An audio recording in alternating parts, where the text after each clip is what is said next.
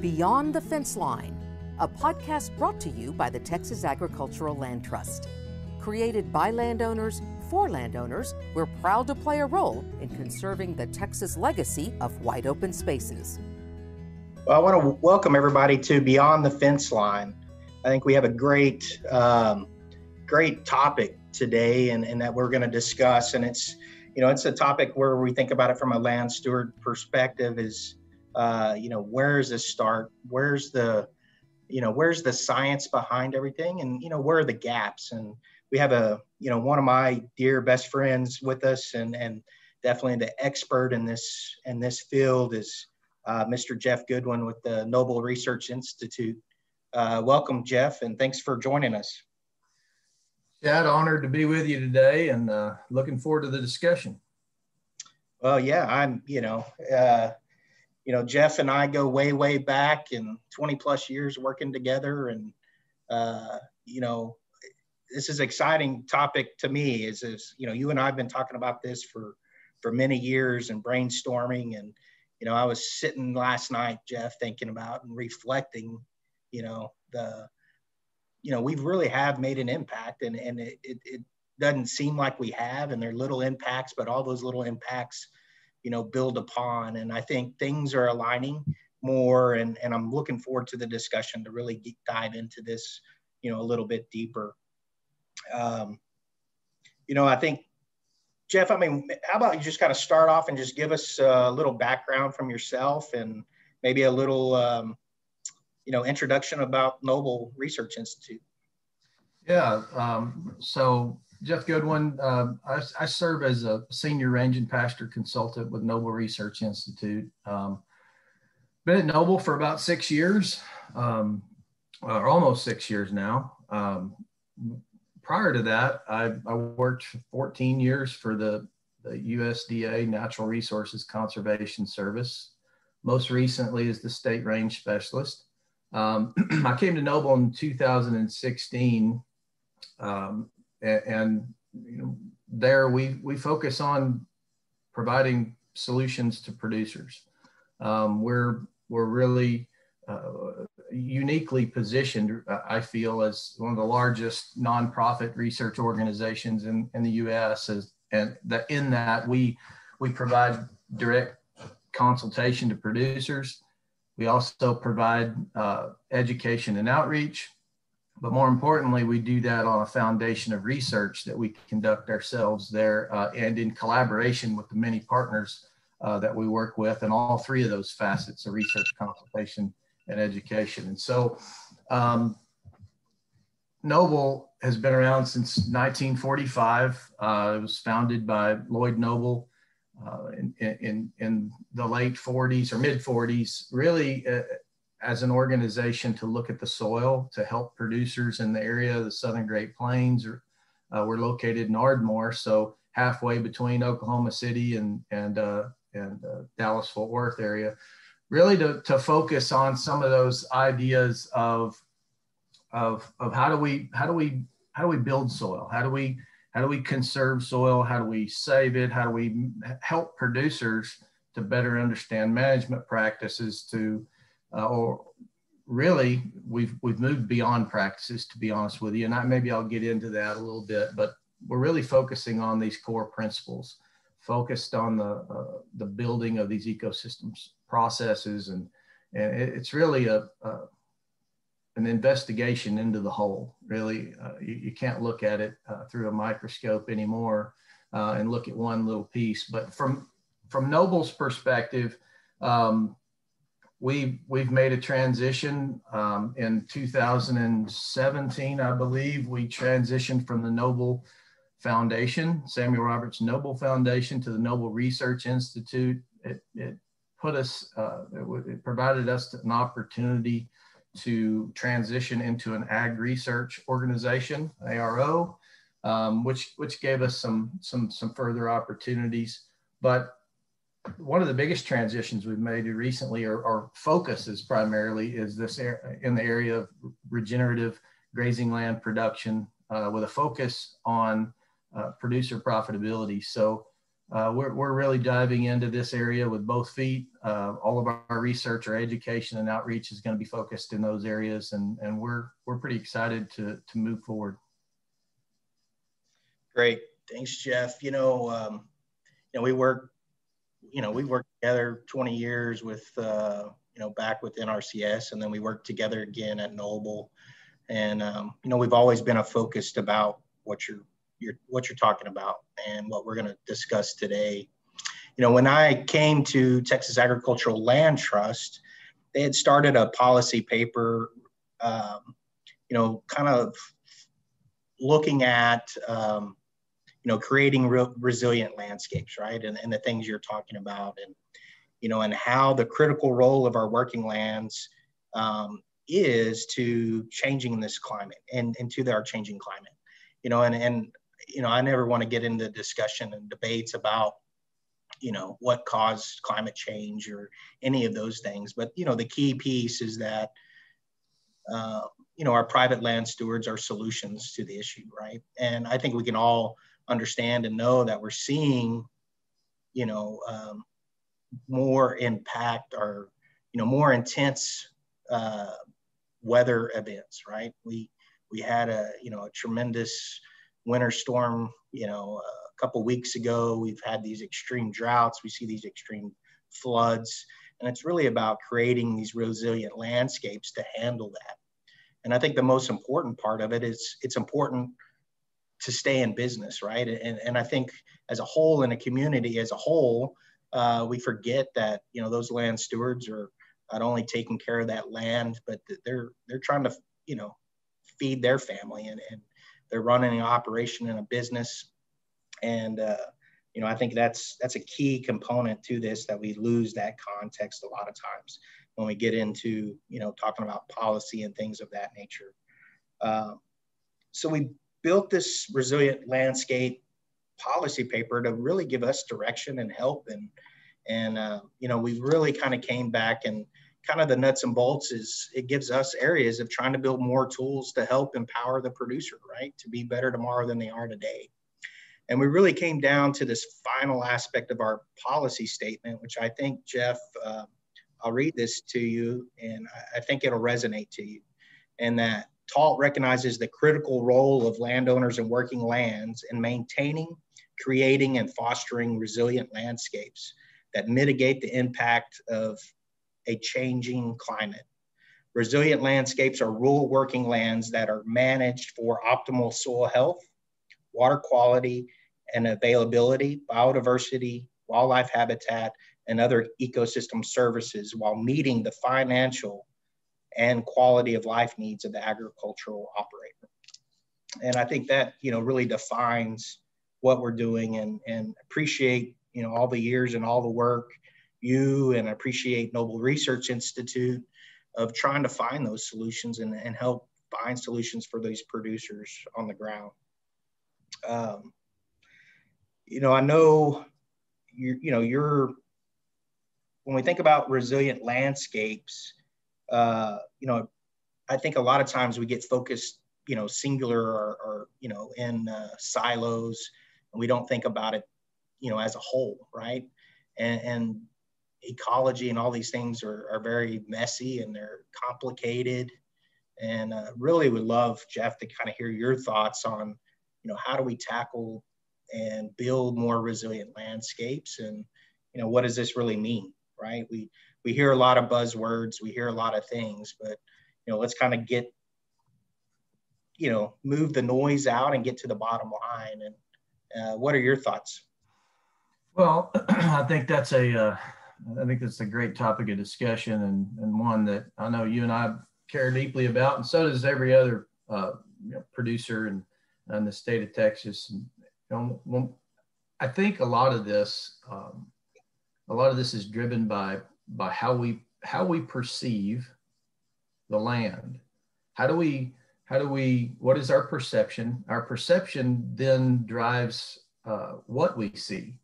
And so if we perceive our land as property, it is property, but if we perceive it just as property, I think that's a viewpoint that lacks a bit of depth. If we look at it from the perspective of land or an ecosystem. If I know you remember, Aldo Leopold once defined land as the culmination, right, of the soil, the water, the plants, the animals. He collectively referred to that as land. And as we look at land in that context, then we start to see a bigger picture. And I think all too often we focus on, when we try to address whether it's a resource concern or a problem we often are so focused on the symptoms, because the symptoms are what we see in front of us, that we miss the idea of going back and really addressing what the root core problem might be. And so focusing on kind of a reductionist train of thought where we focus on these little singular instances in time and space has driven us to only see those things. So I often refer to, the great ecologist John Muir that said, when we try to pick out anything by itself, we find it hitched to everything else in the universe. So we have to approach our view of these rangelands, grazing lands, pastures, croplands. It doesn't matter. It's really land use agnostic to really begin to think about the whole. How is what we do? How are the impacts that we make on a piece of property? How are they negatively or positively impacting these ecosystem processes that are driving the train? We've got 4 of them: the energy cycle, the water cycle, the nutrient cycle, and this idea of community dynamics or plant community dynamics. So when we start to understand how we impact the energy cycle, meaning do we have the ability to take the most powerful source of energy on planet Earth, the sun, and convert that into sugars and starches through this process of photosynthesis with plants, and then have the ability as managers to convert that into a protein that people enjoy through livestock production. How we do that matters. Effects on the water cycle, we can get into that, nutrient cycling, all those. The point there is that the ecosystem process is our ability to see what our management is applying to that landscape is going to be pretty important for us to move forward, to be able to understand the impacts, positively and negatively, of how we manage that land that we refer to. So I think as we step back and look at it, we have to look. We have to look at it's very it ties well to your podcast name. We have to look beyond the fence. We have to look at how what we do on our ranch impacts a growing urban community. I think this idea of ecosystem services, what we provide on these landscapes, is hugely important. We can get into that a little bit later, but to me, that's my viewpoint of how we need to be looking at if we're going to really set the stage to be resilient. We have to be able to see what we're working with. Yeah, I think that's great, Jeff. One of the things that popped in my mind was, another Aldo Leopold quote, right? Is, the one where he says, we abuse land because we see it as a commodity belonging to us, right? But when we see the land as a community to which we belong, we begin to use it with love and respect. And it really defines of everything you've said there. And we kind of look, I think too, Jeff, is we get to this stage, we only know what we know, and there's huge gaps, and there's this unknown, right? And I remember us, at Noble talking about, we know more, about stars and space than we do actually the soil, which is the foundation, right, to our landscapes, and really trying to understand that cornerstone of this resilient landscapes really starts with that foundation of the soil, and how its healthy lands really protect, the biodiversity, it protects the community, as you said, beyond the fence line, all of those things. And I know you and Noble, you know, are really taking on this challenge, and, you know, with many other partners. And I, you know, my hats off to you guys. And these are huge challenges, but I really want to hear from you of, you know, what are those challenges? What are those gaps? What do we need to learn? And then once, you know, we gather that science and understanding, what does that mean to producers across the country? Yeah, appreciate that. So when we get into this idea of what do we know, what do we know, what research type questions can we begin to ask? Man, the opportunity really opens. You know, we've done a lot of work in the rangeland discipline. Several disciplines have over the number of years. From the soils perspective, its interaction with plant communities and how all these things work together. We've largely not focused, however, in the last 10 or 15 years on the biology in the soil. We focused on the physical characteristics. We understand the chemical characteristics of soil, but it is a new frontier when we start talking about soil microbiology and what role they play in affecting what the energy cycle, the water cycle, their ability to help soils aggregate and things like that to increase infiltration and water holding capacity. And we're really just learning some of those things. And, you know, it's sometimes when we get into this area of soil health, we get bombarded by metrics. You know, we've got 90 something metrics out there that people are looking at. And so to me, I think wading through some of that is important.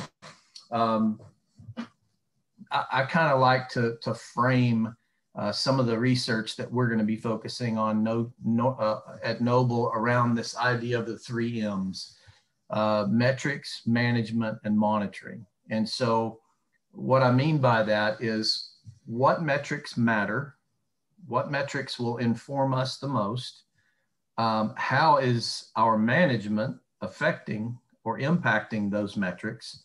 And then at what scales do we or can we monitor those metrics that are relative to producers? And so I want to be able to, we know that, you know, an individual with a shovel is not going to scale, right? So we need technologies like remote sensing, like utilizing various forms of technology to be able to better understand what's happening at the site, then what's happening at the ranch scale, what's happening at the watershed scale, the state scale. As we begin to scale this out and scale our understanding, we've got to have better tools to be able to do that. And so that's been one of our focuses lately. We've got a substantial research project started looking at the impact of grazing on a lot of this, a lot of these ecological sort of contextual parameters. So we're looking at, we'll be looking at everything from soil carbon and soil carbon's dynamics, even through soil carbon flux through the atmosphere, looking at other soil dynamic properties, soil infiltration rates, things of that nature, to really discern the metrics that can provide the greatest amount of information back to producers so they can make informed decisions. That's what Noble feels research should do, is we should directly be able to provide producers that informative science-based information to help them answer questions and make decisions. If it's not doing that, we're probably not going to be too interested in doing the research on it. But I feel like this is a really key area for us to focus on. Also, you know, when we get into, just to kind of stay on the soil topic for a minute, when we start talking about carbon,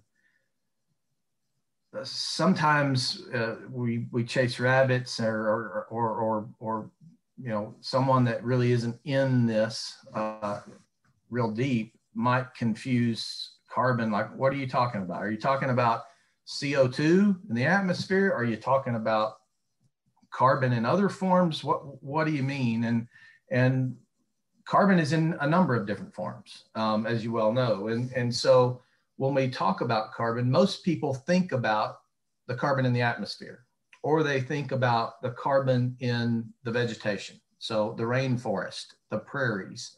But when we step back and look about where on the terrestrial part of our planet, where the carbon is, plus the atmosphere, there's about 750 petagrams of carbon in the atmosphere. That's about, 1 petagram is 1 billion tons. So there's 750 billion tons of carbon in the atmosphere. There's 580 billion tons of carbon in the vegetation on planet Earth. There's almost 1,500 petagrams of carbon in the first meter of soil. And so there's more carbon in the top meter of soil on planet Earth than there is in the vegetation and the atmosphere combined. And so as land managers, where do we have our greatest impact? We have our greatest impact on that top 3 feet of the soil surface. If we go to 2 meters, it's 2,500 billion tons of soil. And we can impact the top 2 meters with our practices. So there's places where the first meter that we're working with now is not the meter that we worked with 50 years ago because of erosion. So there's a tremendous amount of opportunity there. The trouble with soil carbon is there's difficulty. There's difficulty with variability as far as the landscape and uncertainty from a temporal perspective of how long that carbon is there, whether it's labile carbon or if it's if we've got it there for the long term. But the idea is really focused around our opportunity to sequester carbon on grazing lands, particularly.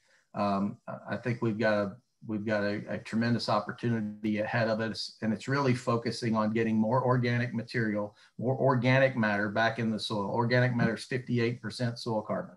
So as we increase soil organic matter in our soils, we're sequestering more carbon, and those cascading effects that come along with increasing organic matter. Organic matter also is particularly a food source for soil microbes. Those microbes are also utilizing these sugars that are being leaked out of plant roots. And so the combination of that, bacteria, soil mycorrhizal fungi, they're all providing these benefits in a symbiotic relationship with plants to help them aggregate soils. And when we aggregate soils, they tend to create more pore space, which increases our rate of infiltration, potentially our water holding capacity. And that's what really leads us to a resilient landscape, is getting the soil working again. Right. I mean, it just impacts so many things, right? And, maybe dive in a little bit of that connectivity, right? Back to the whole and back to these ecological principles, Jeff, of, how the soil relates to the plant community. What does that plant community look like? And, so forth to our wildlife habitat and things.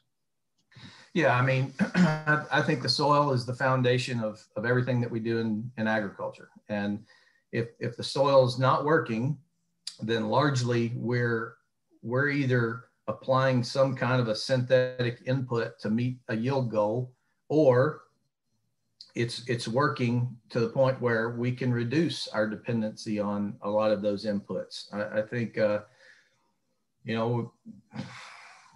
everybody remembers the Dust Bowl. I mean, we weren't around then, but we certainly remember the aspect, and we can still see some of the scars from it.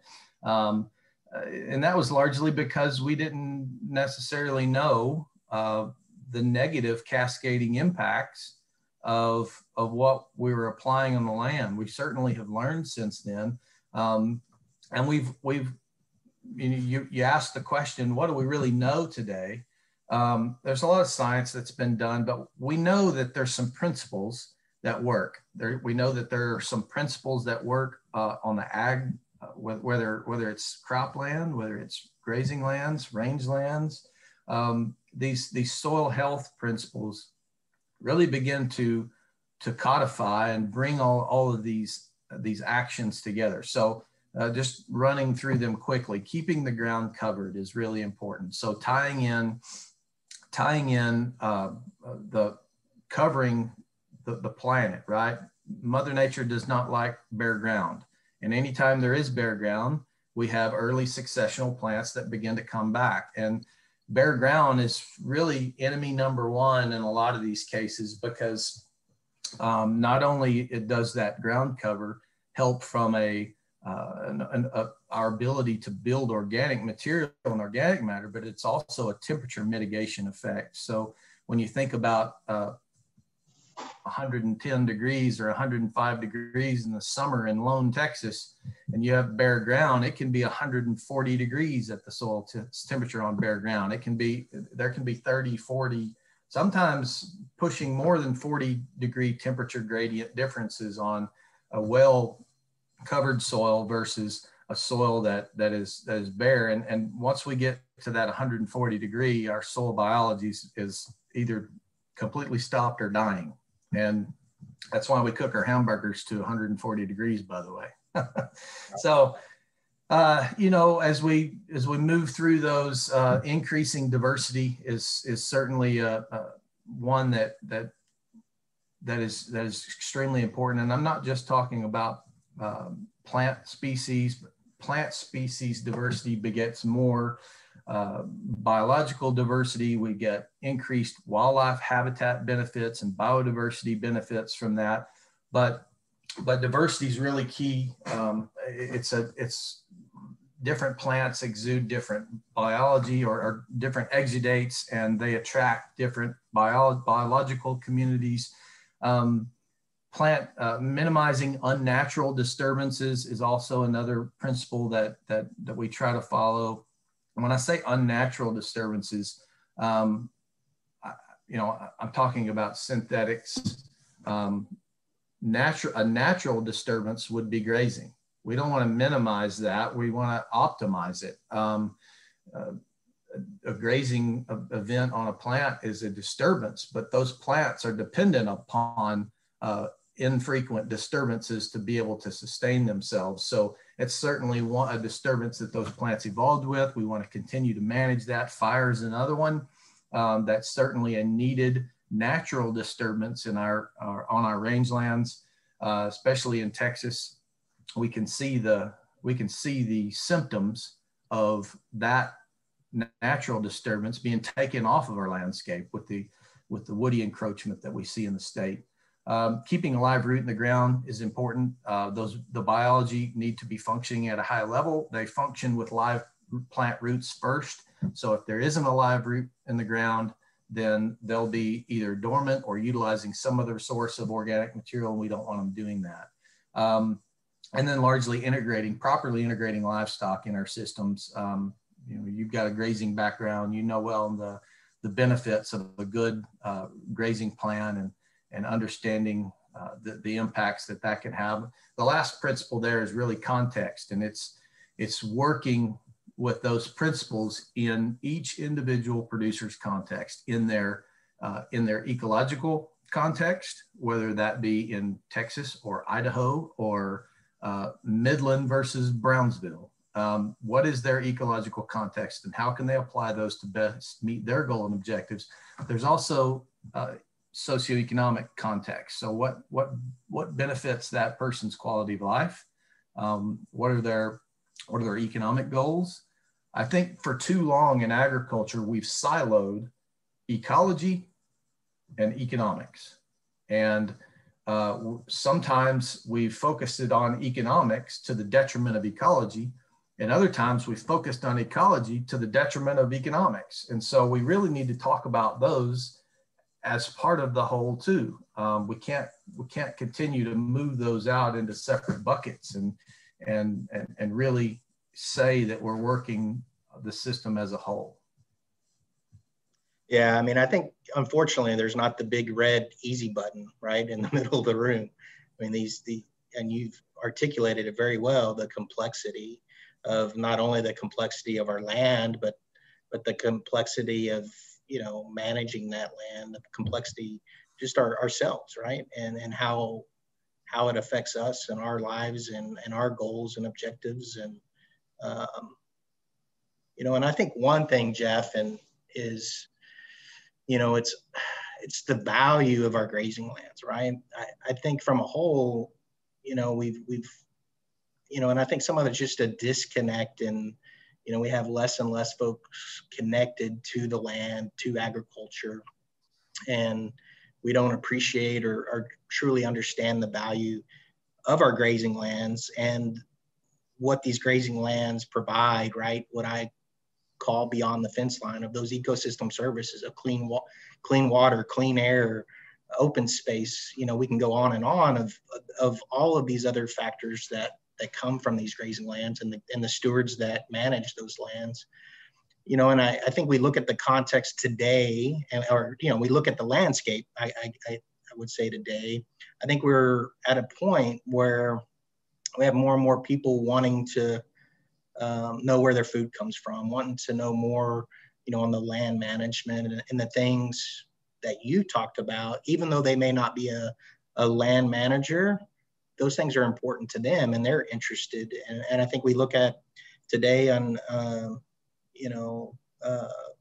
our administration today, they're looking at these things. And I think it's extremely, extremely important for the landowner to be at the table and to discuss and to talk through these things through our lens.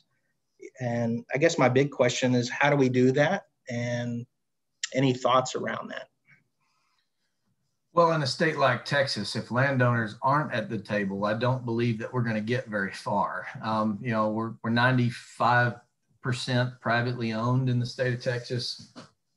So having landowner engagement in processes and even policy development is to me it's critical. And when we start to think about value, I think you picked up a good point there. We often look at value as monetary in the case of agriculture. So we look at the value of our land. How much is it worth? We look at the services that a landscape typically provides, and the trouble is producers have only been really paid for the services that are being provided off of a property or piece of land for food and fiber for hundreds and even thousands of years. We've been paid for the food that's produced or the fiber that's produced, and yet as producers, we're producing much more or many more services to a growing public. But it's really our job to be able to define and quantify for them what those services are. And we're talking about things like soil carbon sequestration and our opportunity to take carbon from the atmosphere, convert that carbon through a living plant, and sequester it into the soil. That is one service that we provide to society as a whole that I think we need to continue to work on to quantify and move away from any concerns with uncertainty. I think there are a lot of areas that are interested in that. There's a lot of groups working on it. I think the new administration will likely be interested. They've already expressed as much as looking at it a little further, but I really think that this is an opportunity for voluntary private solutions. Private market solutions is where I think we probably, it's where the tide is going. It's where a lot of these groups like the Ecosystem Service Market Consortium is going. But I think we can't, the elephant in the room as far as ecosystem services has always been carbon, because it's tied back to greenhouse gas emissions. But when we actually look at the services that are being provided by producers' property, we need to be able to stack those and to be able to stack them, you need to know what the rest of them are. So things like water quality and water quantity, those are services that are provided by producers all the time. I mean, sometimes they're positive, sometimes they're negative, given a producer's management. But as we build organic matter, we know we increase our ability to infiltrate water and infiltrate those aquifers, infiltrated into the soil, and then through percolation, we benefit the aquifers of the state of Texas. We also know that if we can infiltrate enough water on a big enough landscape, we keep some of that water back from, it could potentially impact our flood events that happen in the state. Now, certainly once soils are saturated, they're saturated, but we can help in that aspect, I think. And to be honest with you, as we increase the organic matter in these soils and we begin to infiltrate more soils, we hold more water, the landscapes are greener. It changes a lot of things. Sure. Water quantity is another, and I've kind of mentioned that as well. But the last one that we haven't quantified really very well is biodiversity. What are the benefits to wildlife habitat by managing these working lands in this fashion? And how is that best quantified? And it's a lot of times when we think about wildlife, we'll think about the game species: white-tailed deer, bobwhite quail, mourning dove, turkeys. But the biodiversity goes well beyond that, to invertebrates, to pollinators, to a host of other species that all provide positive impacts. We look at some of the species that are in decline in the state, and there's a number, but a lot of them are grassland bird species, and a lot of that is driven back to management of prairie ecosystems. And so, to me, taking all of those and providing a structure to be able to actually determine what the value is of that, stacking those and providing a package for a producer to be able to participate in to benefit from the management that they're applying outside of the products that they produce, or historical perceived products. To me, I think it's the direction we're going. I think we'll eventually get there. I don't think we're there yet, but I see a tremendous amount of opportunity and potential in the state of Texas to be able to capitalize on some of those opportunities. Yeah, I agree with you. I think it's a game changer for us, and being able to, again, in that voluntary markets and things of that nature is huge for us. And for us to get anywhere, we have to be able to stack those services and get paid for all of these, benefits. And, one thing, Jeff, and that TALT has just partnered with Texas A&M Natural Resource Institute with Dr. Roel Lopez, and we're tackling some of this challenges. What's the value of these ecosystem services, and trying, I think we have around 14 ecosystem services that we're looking at that we can actually put a dollar figure for. And so, we're going to try to tackle this, at least, it's not going to be perfect, but at least be the first dialogue to say, on your properties, these areas, what is that value? There's a similar study, I know you've probably seen there, that's kind of TALT's counterpart in California. The California Rangeland Trust partnered with Dr. Huntsinger there in Berkeley, and they looked at 300,000 acres under easement with the California Rangeland Trust. That was providing $1.44 billion annually to the state of California. That's tremendous. That's a big number. And that's a conservative number, because we do have some of these ecosystem services and values that we appreciate as a community, but it's really hard to put a value on it, right? Like open space. We drive and we see open space, we enjoy it. There's definitely mental health. There's all these things, benefits from it, but it's hard to put a dollar figure on some of these. So I'm excited about it, because I think it furthers the conversation and the discussion of the value of these grazing lands and our landscapes as a whole. and really what private land stewardship means to us as a whole, as a community. And I'm excited about that work, and looking forward to getting that out to everyone. Again, Jeff, I appreciate you joining us today, and just kind of sharing some of the things that you're working on, what Noble Research Institute is working towards finding these solutions, and really appreciate you joining us. Is there any other thoughts that you may have before we wrap up? Well, just thanks for having me. And I would just, congratulate you for, sorry about that, congratulate you for working on, working in the direction that you're working. I think providing some documentation or some quantification rather around these ecosystem services is really where we're going to move this whole process forward. We've got, we've got generational transfer of landscapes in Texas, and we're going to continue to be privately owned in this state. And it's up to us to take care of the land. It's up to us to understand what it's telling us, to have the ability to read it.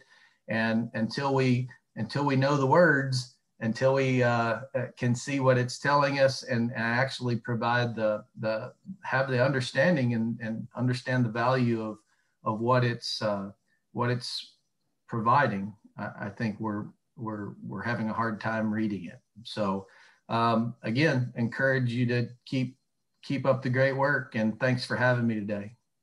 I appreciate it, Jeff, and more importantly, appreciate our friendship and then just collaboration and partnership with Noble and TALT, and there's a lot of good things. I mean, we all, as we know, there's a lot of things we need to figure out and put the pieces together, and we can't do it alone, and it takes an army, and appreciate the partnership there. And lastly, just want to really thank our listeners for joining us this episode, and really want to kind of build upon this episode on research and kind of where we're going. And next month, we'll have Dr. Lakeisha Odom with the Foundation for Food Ag Research, which is USDA's foundation, to join us, and looking forward to visiting with Lakeisha, Dr. Odom, on some of the research projects that they're working towards. And again, just want to remind everybody to be sure to subscribe to our podcast so you don't miss an episode, and rate and review us, because this really helps us find our content and moving others. And lastly, just want to encourage everybody to go to noble.org and go to the website at Noble Research Institute, and a lot of great information there. And appreciate everybody joining, and everybody have a blessed one. Thank you. Beyond the Fence Line is brought to you by the Texas Agricultural Land Trust, dedicated to conserving the Texas heritage of agricultural lands, wildlife habitats, and natural resources. Find out more at txaglandtrust.org.